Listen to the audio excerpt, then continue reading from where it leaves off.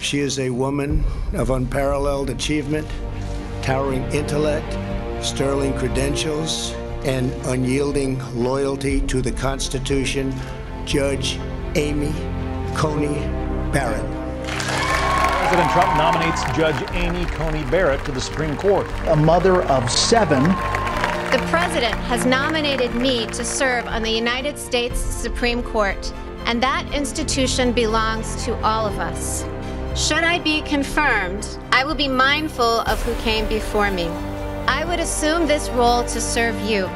I would discharge the judicial oath, which requires me to administer justice without respect to persons, do equal right to the poor and rich, and faithfully and impartially discharge my duties under the United States Constitution. Members of the United States Senate, I look forward to working with you during the confirmation process, and I will do my very best to demonstrate that I am worthy of your support. Thank you.